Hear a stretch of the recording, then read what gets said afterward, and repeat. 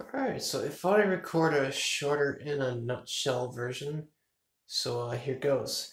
One, natural resonance frequencies, which are frequencies that beam off an object.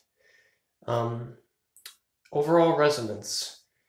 Example would be two frequencies coming together at once, inducing an overall resonance-wise a third effect that neither of these two by themselves could ever put out.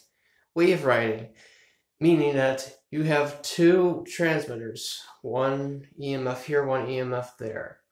Even though that they're not fully in sync, meaning that they're on different frequencies, they still come into synchronization enough of the time to have enough of the wave riding, which is where they make each other louder, and it can still raise the levels up to a pretty considerable degree.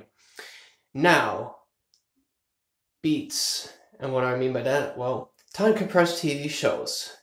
So the pitch that the person is talking at is fine, but the tempo they're talking at isn't.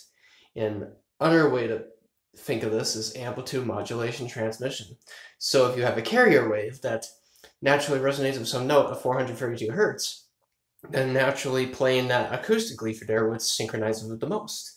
However, if you play anything else through it, it won't synchronize as much, but it won't be a full synchronization, but it'll still come through enough times, like both the eyes, like this eye and this eye will become open at the same time enough of the time for you to get a coherent signal.